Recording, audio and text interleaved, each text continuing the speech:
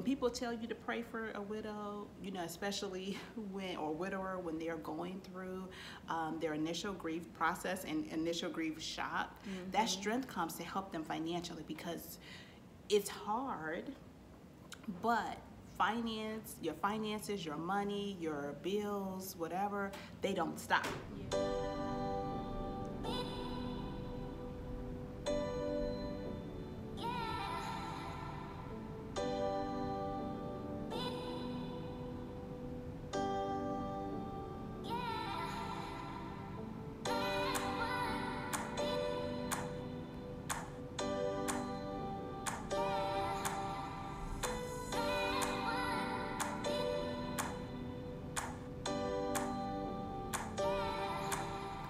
Hi, this is LaSandra. Welcome to Grace and Grief.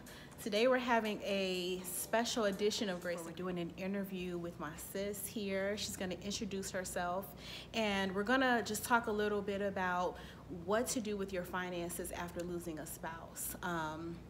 This is kind of an issue that a lot of people, I think, don't talk about often, but it's a big deal, especially when either your spouse was the person that was handling the money, and so taking over the finances is new for you, or even if they weren't, even if you were doing it together, or if you were the primary person that was handling the finances, it's still emotional. It's emotional to rise up and take that responsibility, or to even know what to do without them there, without their income perhaps, or without their input.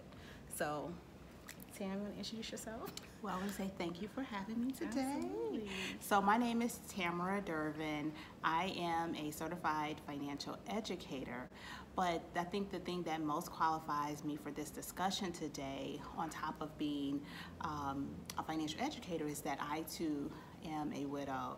I became a widow in December of 2016. So I believe my story is what qualifies me for this discussion today. And I do have a passion for financial literacy and educating people about their finances and their resources. So I'm excited to be here with you today to talk about this subject and to help anyone who's going through this situation, whether it's new for you, whether you just became a widow, or if you've been a widow for a little while now and you're just trying to still navigate these financial waters. Yeah, that's awesome. Can you tell us a little bit about your husband and just what happened with him when you became a widow? You know, just what happened, and what was your initial emotion or thoughts, even when it came to handling the finances? So my husband, he actually had lymphoma, so he passed away from a cancer. So on top of the grief of just losing him from a financial perspective, that year before wasn't the best year from a financial perspective, because we were dealing with medical bills and things like that. So it was, I want to say it was a little bit complicated. Wow. But I will say that for me, God really did provide, and I think him being the foundation of my story is what really helped me through, on top of just having a specific financial discipline that really helped me through. I will say, because as you see that, you know, I'm a financial educator and this is my area. Yeah. I did manage the finances of our household, so that piece wasn't brand new for me. But I've worked with people that was brand new for them, like looking at, you know, their finances for the first time. That part was a blessing to me, but the impact of grief was severe. Like that was because I was truly, I would say I was probably really more hurt by God. I'm like, Lord, me? Like you would do this to me? Wow. So I wasn't, people say, you know, did you have anger? I think my initial emotion was disappointment and hurt. Yeah. That this would be a part of my story. Yeah. That's another video, ain't it? That's another video. That's a real video. I felt the same way. I feel like this point where you're saying, you know, it's emotional. It's not just that, okay, let me be responsible for my money. It's the fact that you're dealing with a lot of complicated emotions and a lot of disappointment. I think even for me, and a lot of people too, sometimes you're dealing with those different levels of depression. Mm-hmm. So it's like, okay, look at the budget. Do I even want to be on the earth? Yeah. You know what I'm saying? So you're dealing with, you have to recognize, and I say this, you know, to people that I've worked with, is you have to basically deal with two things at the same time. You have to deal with your grief emotion, but you also have to deal with your current financial state, because your current financial state is something that's going to keep going. Like, it's not going to stop because you're grieving. So I believe, and I tell people this, you know, when people say pray for those who are dealing with grief and pray for widows, when people pray and say, Lord, give them strength, I believe that that strength comes even with handling this area of your life, even with going through grief. So they don't stop. I think it's a good point. Everything keeps going. Everything keeps going. Life keeps going. Everybody keeps going. Everybody keeps going. Everybody keeps going. Yes. So give us the first thing. If somebody is really maybe just lost their spouse and they're dealing with the initial shock of that, what, given the whole situation, right, that's going on, what do they need to say to themselves? Okay, you know what? Here's the number one financial thing I need to do right now. I would say the first thing, when you become a widow or a widower, the first thing that I want you to do is to breathe. I know that's not necessarily a financial thing, but to breathe and don't panic. Breathe, don't panic, and don't waste time. Because as I just said, your financial house is gonna keep moving forward. Your bills, your everyday expenses keep moving forward. So breathe, don't panic, don't waste time. And I believe that a lot of widows, you know, and when we're in that situation, we're not necessarily doing it intentionally of sticking our head in the sand, because, you know, I was there. I just wanted to get in the bed and stay in the bed every day. Like, that's what I wanted to do. I wanted to crawl in the bed. But, like, literally, when I tell you that supernatural strength, like when people, you know, say, I'm praying for you, that supernatural strength gives you the strength to get out of bed, to move forward, to try to just take care of the basic financial things. And that's what, you know, I would say. First thing is breathe. Don't panic. Don't panic. And don't waste time in starting to bring things together as it relates to your financial house. That's good. I even think about this too. You lose a spouse, then the next thing you're expected to do is plan a big funeral. Oh my God. And you have to, and then in that train, the funeral train moves forward whether you want to move forward or not. And literally that's what I'm like, can I just have one day to just sit in the bed and not have to do anything? There was no time. No time. There was no time. No time. If I tell you how exhausted we were working on the funeral, there's no time. Everything keeps moving. So I think you're starting with making decisions. And if your story is compounded by the fact that maybe your spouse, you know, left suddenly and there was no life insurance policy, so that train is not only moving and people are asking you to make decisions, but you're trying to figure out, how am I going to fund this from a financial perspective, and I don't know how much I have or how this is going to be funded. Wow. So after the initial shock, okay, let's just say they're like, okay, I've calmed down, I'm going to put my trust in God, I'm going to breathe. What are the next things that they should think about? So I'm going to kind of give you 10 things that I believe that you should do from a financial perspective, or information that you need to acquire when you become, or if you've become, a widow or a widower. So the first thing that I want you to do is maintain control, or keep your cash tight. So keep your cash tight. Much you will need to support your lifestyle. So people will come to you, or you will start, maybe even in dealing with your grief, may start to spend a little bit more, but as you're as you are, the retail therapy is right, really and we'll say, you know what, Lord, real. I'm going through something. Like, tell the people I'm going through something. I need to just go buy something. But keep your cash tight until you get a good handle on where you are financially. Okay.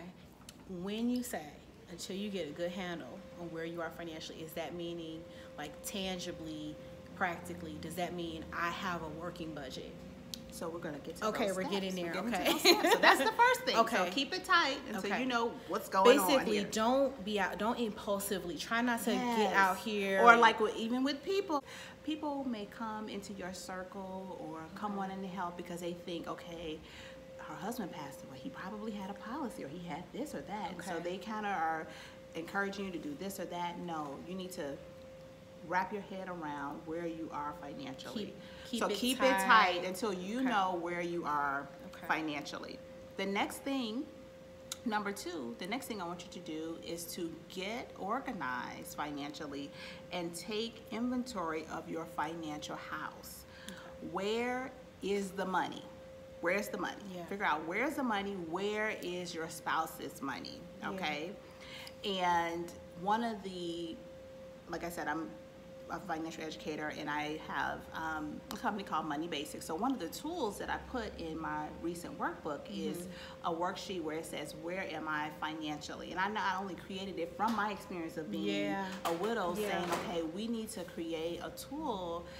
The tool allows you to figure out where is the money. Okay. As you become a new widow or widower, you need to figure out where all the money is. Some people have several accounts, whether it's investment accounts, bank accounts, that maybe if you weren't the person managing the finances, you need to figure out where everything is. Like in my case, because I managed the money, I knew where all the money was. And I even knew, because my husband, he was that kind of person that, okay, you take care of it. This is what they gave me at work.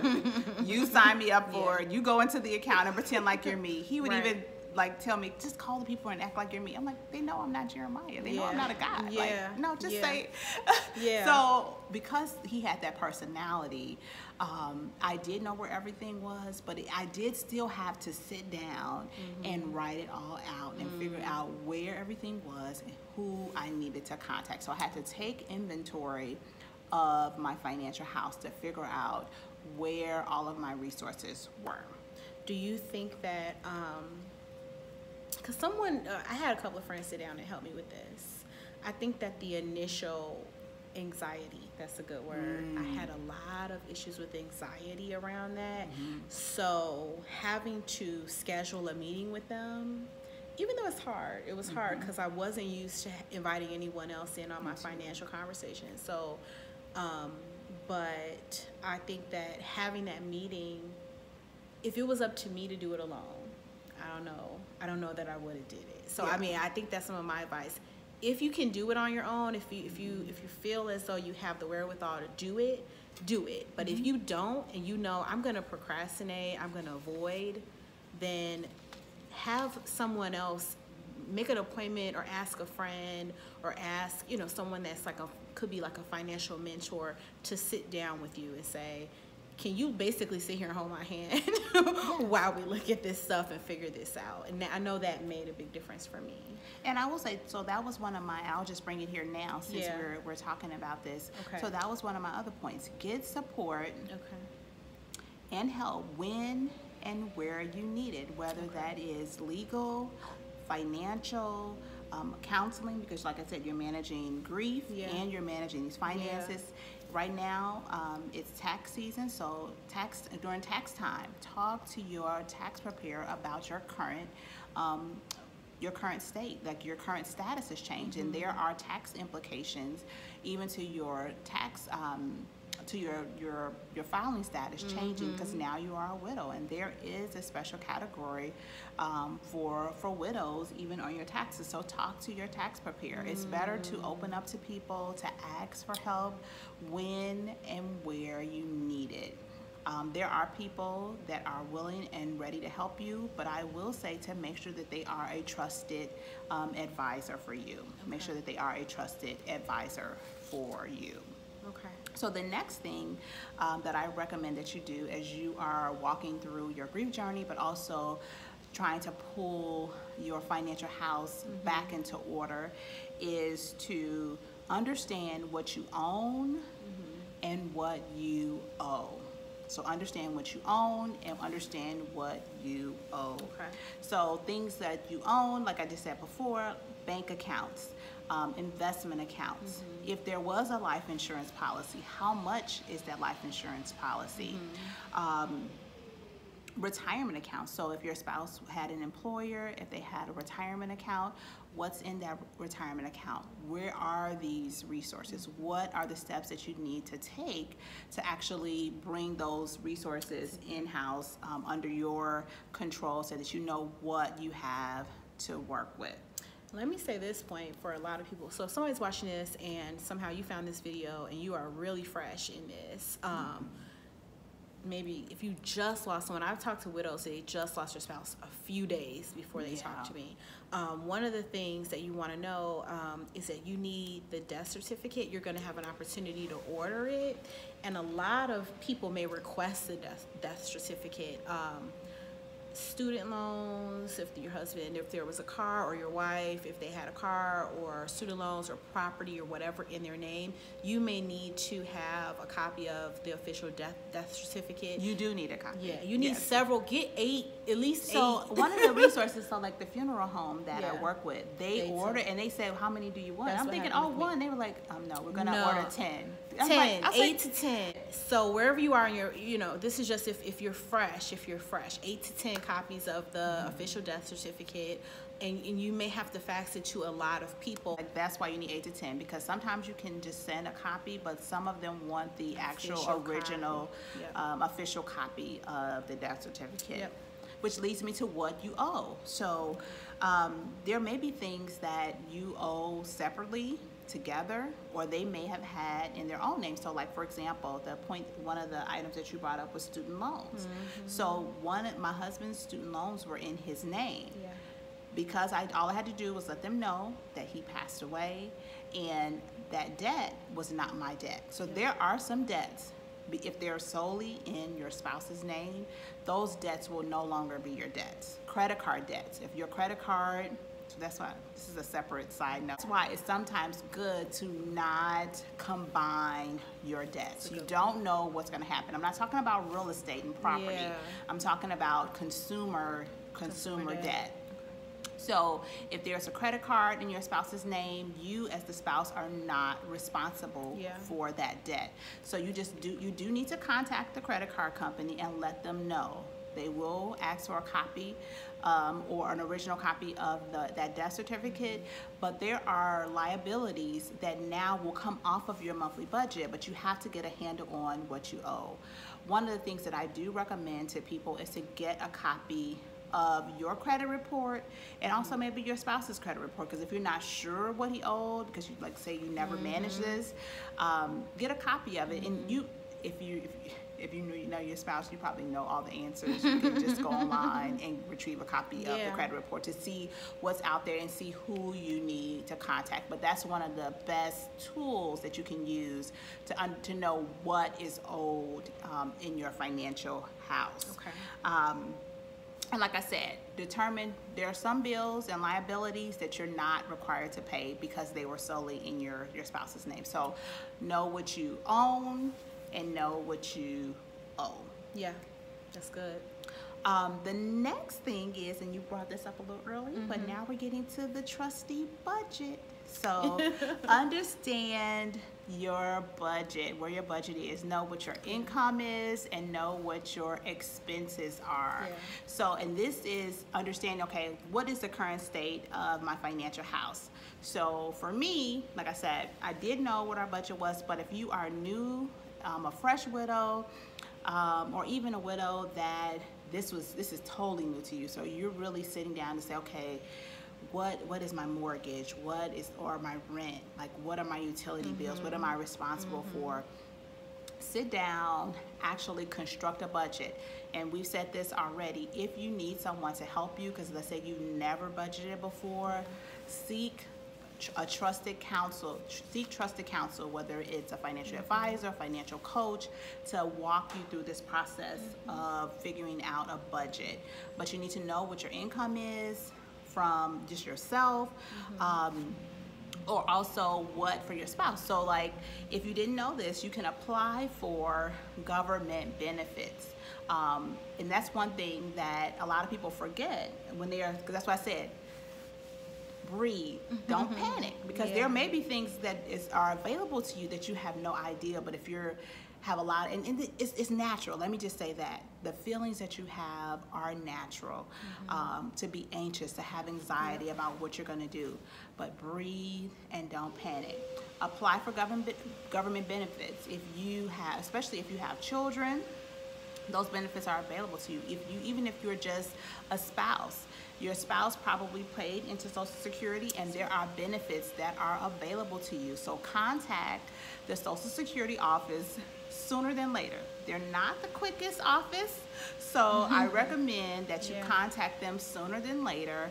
Even if you wait a little bit, you've been, because the grief process can be strong, they will retroactive to the date that your spouse passed away for those benefits. So contact the Social Security office for your government benefits.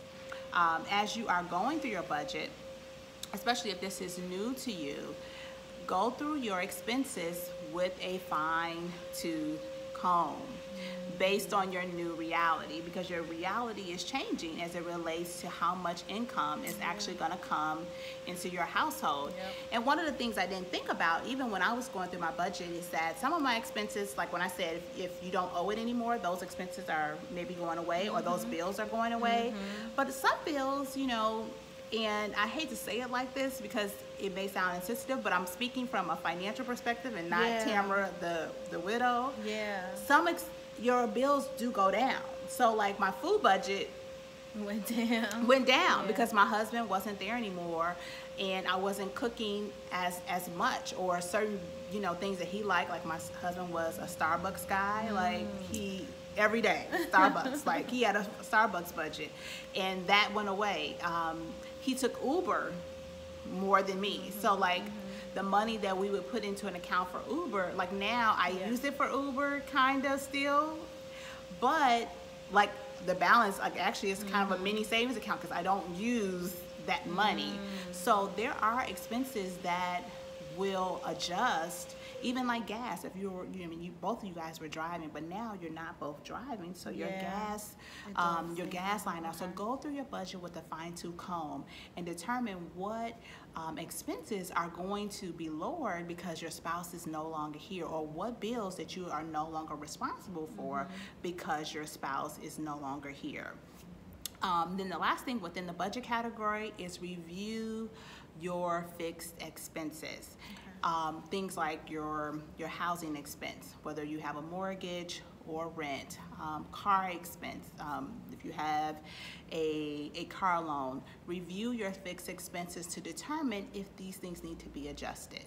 I am going to make a point about this later, but just review these expenses to say, okay, depending upon what your situation is, because some people I know, when you become a widow or widower, every situation is different. Every circumstance is different. It's not a one-size-fits-all solution. So if your situation is drastically, like some people, like that was the only income, so their housing situation may have to change because like this is really, really serious. But go through those fixed expenses and determine what your next steps need to be.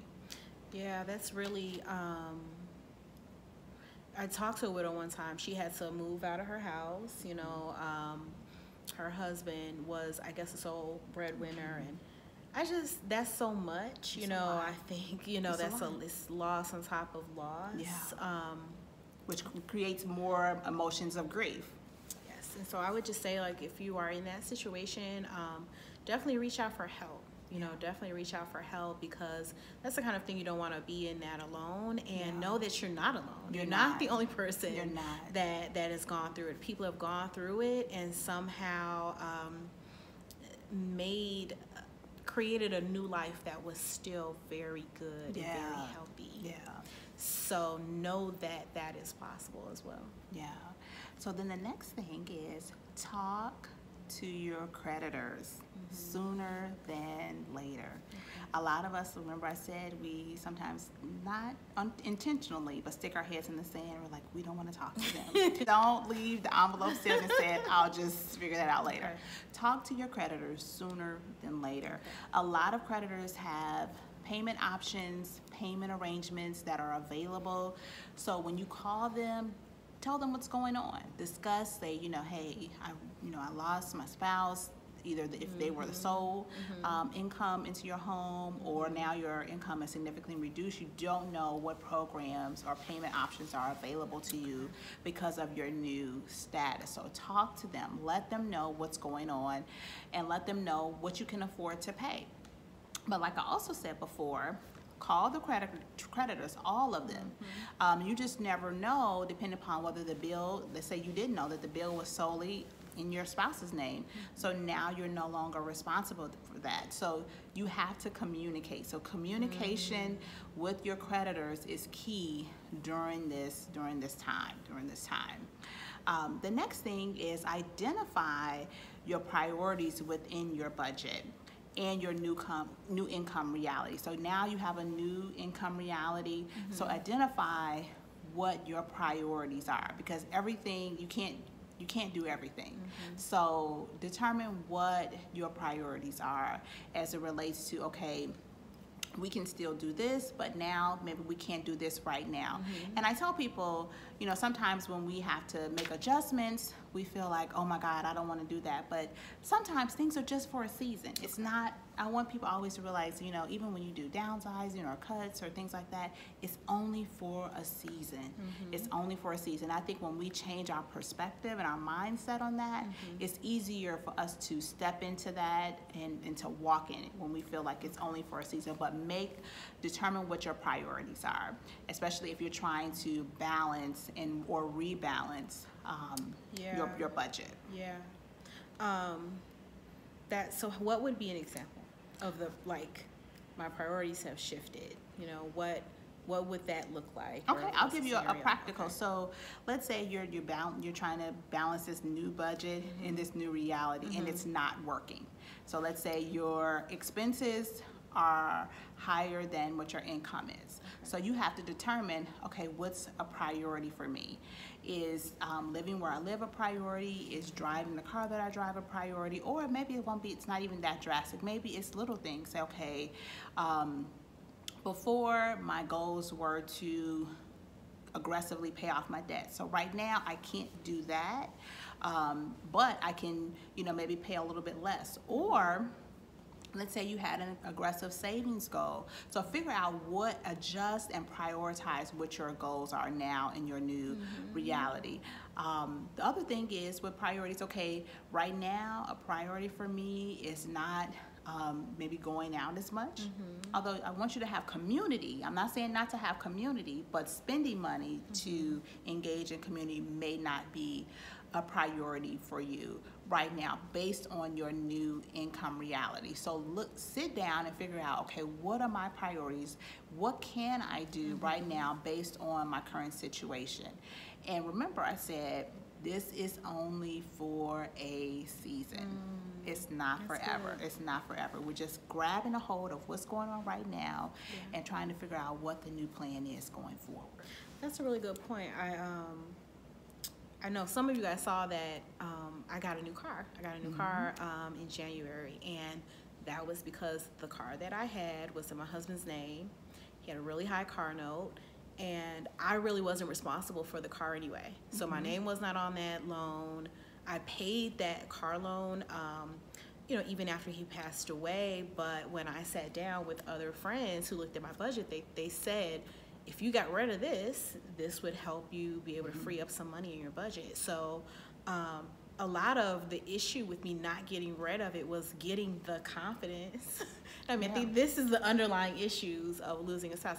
Getting the nerve, getting the guts, getting the confidence, even overcoming the emotion of the fact that I'm about to get rid of his car, you know? And that's a loss. So like initially in that grief state, you want to hold on to every memory, everything that are connected to them, because you're like, I can't give this up, because you feel like you're giving up their memory. And it makes it seal. It makes it even seals even the more deal. weird. Yeah, like, more real. This like, is really real. Yeah. Yeah. He's not here. Oh my God. I'm I'm getting rid of that car. So, but what ended up happening was I basically got a car in my name based on my own credit, and the car note is cut more than half. So I mean, it's a huge, difference for me in terms of my budget. So it was a good decision. I felt good about it, and I felt proud of myself. And I still had a lot of people help me. Thank you. I had a lot of friends and people that are like my board of directors, that I have in my life that help me make wise choices, or even help me research the cars, help me test drive the cars, things that my husband would have done. But this was like a financial area that I took a huge step in, and I was glad that I did. Yeah. And so like an example for me, so like with priorities, so one for me, when my husband passed, building my emergency savings became a top priority. That's good. For me, because I'm like, okay, now I do not have that cushion, that second income. And even though I work for the government, and it's a pretty stable job, although that government shut down. Okay. But we got our back pay. Right. We just didn't know. So for me, that was a top priority. And see how that circled back? Wow. Like this year we had a government shutdown that was the longest in history. But me building up my emergency savings, even that year after he passed, that helped me to get through. That's a great point. The government shutdown. So that's a prime example. For me, a top priority was making sure that my emergency savings was in full, it was intact. And I'm continuously working on that. So would you say, and I mean, people may question this, is paying debt or emergency savings? Is emergency savings priority over paying debt, right? So the thing with emergencies, trying to figure out, okay, what do I do? Do I have an emergency savings or do I pay off debt? So evaluate what's best for you. But what I will say is that when you are free from debt, it becomes easier when things happen because you don't have to worry about that debt. Okay. I would say have at least something in your emergency savings. Start with at least $1,000 in your, making sure you have that before you aggressively go after your debt. Okay. Now, if you know that you're not going to be, even when you put pen to paper and figure out what your debt repayment plan is going to look like and how long it's going to take you to do it, if it's going to take you more than 2 years to do it, then you need to make sure you have your emergency savings built up, because if something happens, you are the sole provider now in your household. Okay. So that's what I would recommend for that. Awesome. The next thing is, and I've talked about getting support and help whenever you need it, but create a financial plan to move forward. And I know moving forward a lot of times is difficult to talk about, especially if your widow wounds are new and fresh, but you have to create a financial plan to move forward. I know for me, one of the biggest things was, okay, what are my financial goals now that Jeremiah is not here? Like, what are my goals and aspirations? Because we had our own, goals and aspirations together, but what am I dreaming about financially now that he's not here? That's a hard But I question. had to sit down and say, okay, what is my financial plan to move forward? And that, of course, is real. It includes, really real. Yes, it includes, of course, the budget, which we've talked about how to create that in a new income reality. But updating, and people forget this, updating like beneficiaries, these things they can be painful. Because I would say, like, for me, it was, like you said, things that you have to do that seals it, that this is real. Yeah. Updating your beneficiaries on your important financial accounts, papers, whether it's your job, contact information. I had to update my emergency contact. My emergency contact was no longer my husband. That still gets me. When I go somewhere, like, who should we call in case of emergency? That messes me up every time. Because it was like, I had a person. I had a person. They're not here. So I had to go back to my mom. I'm like, she hasn't been my emergency contact in 20 years. Yeah. And but update your beneficiaries, because that's a huge thing that people forget about. So like your retirement accounts, any investment accounts, bank accounts, savings accounts, making sure that your beneficiaries are updated. If you're a person that already had a will, you need to update that. If you had already power of attorney documents, all these things need to be updated with your new information based on your new reality. So create a financial plan, create financial goals based on your new reality to move forward in life. The next thing is, and this kind of goes a little contrary, but it's true, if you don't have to do it, but take your time in making major financial decisions. At least wait for like the first year. And I would say, like, for me, I was able to thank God that I did not have to move out of my home based on, where I was currently financially. But the only reason why I could determine that is I did those steps before. I looked at my income, looked at what was owed, did the work to say, okay, where am I financially? But if you can, don't make any major financial decisions at least for the first year. And settle into your new reality. Can you break down like what that means, like sell your house? So sell your house, move, even if you're in a rental property, let's say the lease. So like for me, I was in a rental property and the lease was coming up due within like 4 or 5 months. I did not move. I just re-signed the lease. I wanted, like, even for myself and my son, because we could, for the environment to just stay the same. Because a lot of fluctuation in environment, that just triggers your emotions even more. Car, like selling cars, like if you don't have to, just stay put, because you don't know what you really want to do. In those moments, you really don't know what you want to do, where you want to go. So and you don't want to have regret in decisions, like, because you have a lot of emotions going on. Even another major financial decision could be like based on even your assets, whether you have investment accounts, like a retirement account. Just roll it over. Just roll it over, okay? Take possession of it and roll it over. Don't allow people to help you make, major decisions, like sell it and do this, invest in this, like invest in a business, or just settle down. Just settle down. I think this is a good point, okay? I had heard it would be recommended a year or two, really, if you could hold off a year or two. And when you're fresh, in those first, let's say 8 to 12 weeks, you don't know what's going to happen. Yeah. So my husband passed away just 17 months ago. So many things have happened in 17 months. So many different things. I have changed in drastic ways in 17 months. And so I just want to say, like, don't freak out, like whatever it is, just slow, slow down. So many different things are gonna evolve, some different opportunities, different thoughts, different ideas. You're going to change, you're going to evolve. You may see things from a new perspective as you move on. So just keep that in mind. And so I'm saying that from someone who, I'm not weighed, down a lot. How many years ago was it? So for me, it's been almost 2.5 years. Stayed in my same house.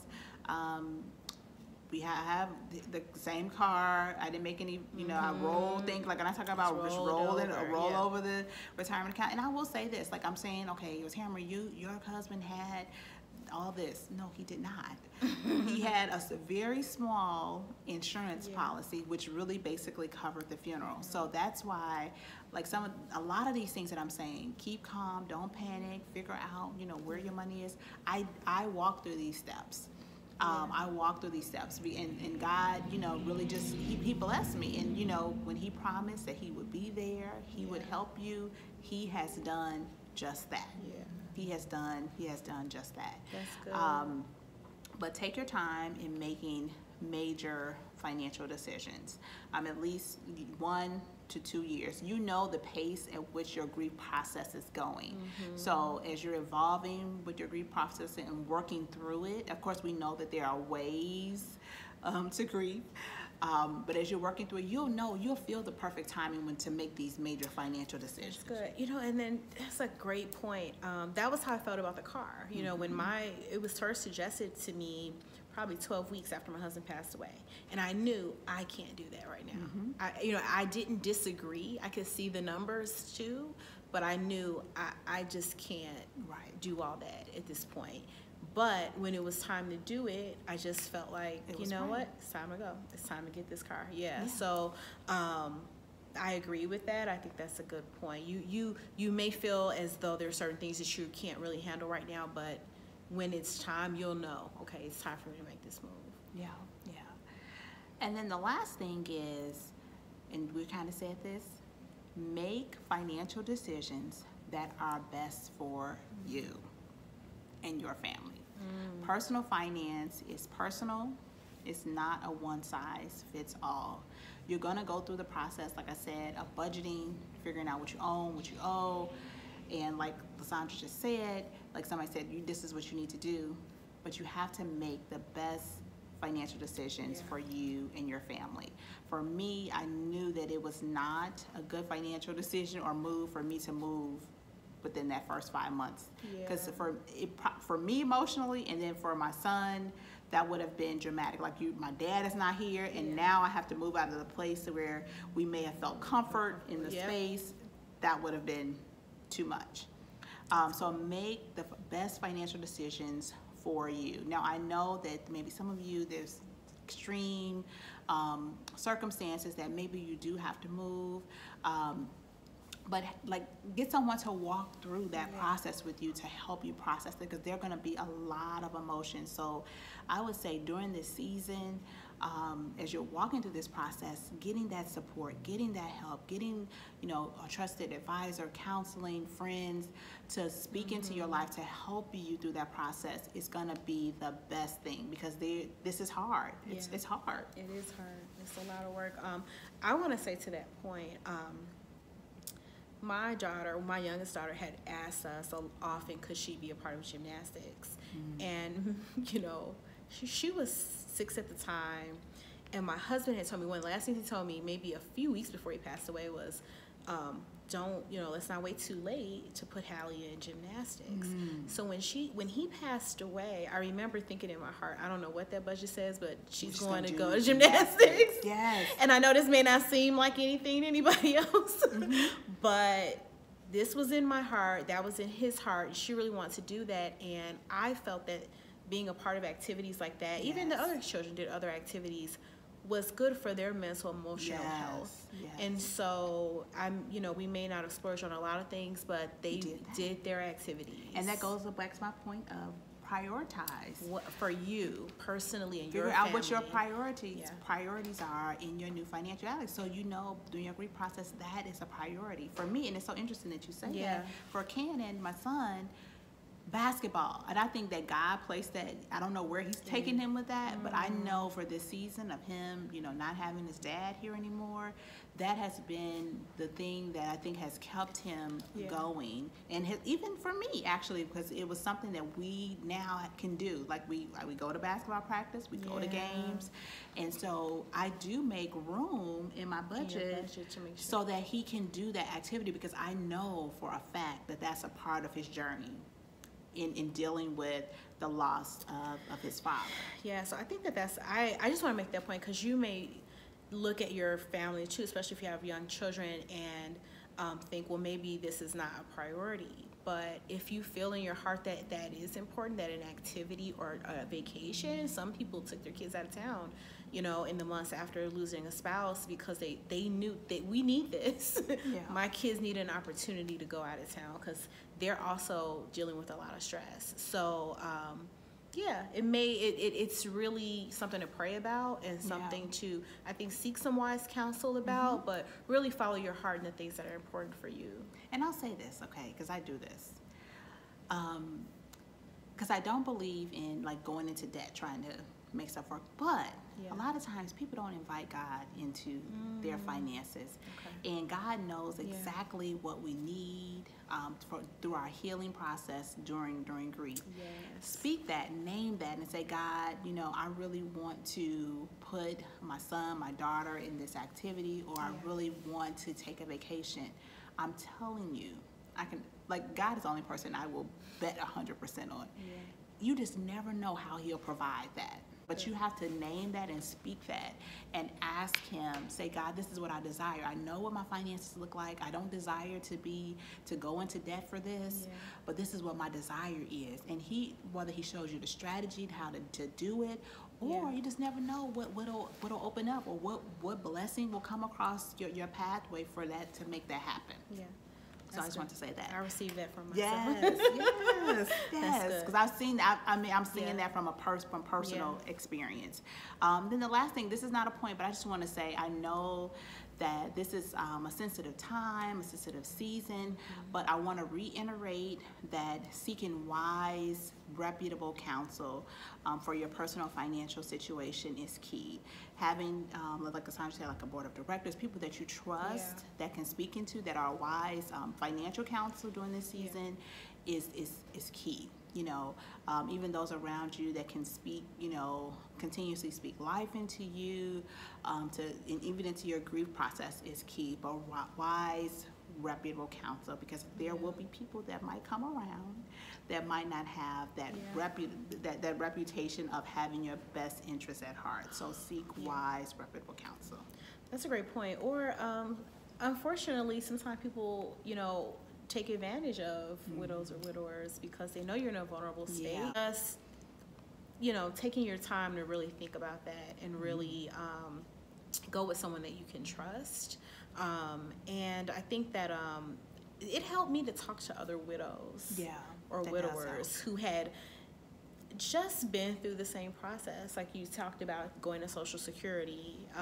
You know, people advise me about that. Okay, call and make your appointment. Don't just show up. You know, this is how you gotta do this. You know, just and it's gonna take a time to get the appointment. It's gonna take a long time. You're thinking, oh, okay, and they say it's over the phone. Okay, I'm thinking, okay, then call you tomorrow. Oh no, your appointment's like a month away. I'm like, or it could be like 3 months away. Right. You know, you don't know. So, but like I said, God provides. So like mine was a month, but even within the God gave me the right agent person to talk to, because she's like, just bring the forms down and can you walk them over to me and I'll get this process right away. So whatever you need, you really have to trust that God, okay, you knew that I was going to be in this situation before I got into the situation. Okay, so that's a good point. You knew that I was going to be in this situation, so I'm going to trust that you have the plan and that you're gonna take care of me throughout this process. I feel like we can wrap up. We can start wrapping up right on that, because I had to tell myself this. I tell other widows this. You may be caught off guard that this is a part of your story, but God's not caught off guard. God knew that this was going to happen, and there is already provision made. Yes. He was working on this years and years ago. Putting people in place so that when you got here, and in your life, so that when you got here, you would have the support you need, or that you would have whatever you needed. And I just want to say I'm a living witness that that's true. Tam says the same thing. I've heard countless other people and other widows and widowers say the same thing. So keep trusting God. Keep trusting, keep praying, keep your hope, keep your faith. Tell them where they can find you. Where can they find you online? You can find me on social media at Money is Basic. At Money is Basic on Instagram, Facebook, and Twitter. And my website is moneybasicsonline.com. I do financial coaching, so if you are a widow or widower that you are seeking, you know, someone to actually sit down with you and go through a budget, I do have that experience to do that, and I also have the personal experience of knowing and understanding where you are right now. Awesome. And if you guys have not subscribed yet to my channel, please subscribe, like, share, and subscribe the video. You can share this with someone else who you think can benefit from the information. And you can find me on Instagram at Grace and Grief. See you next time.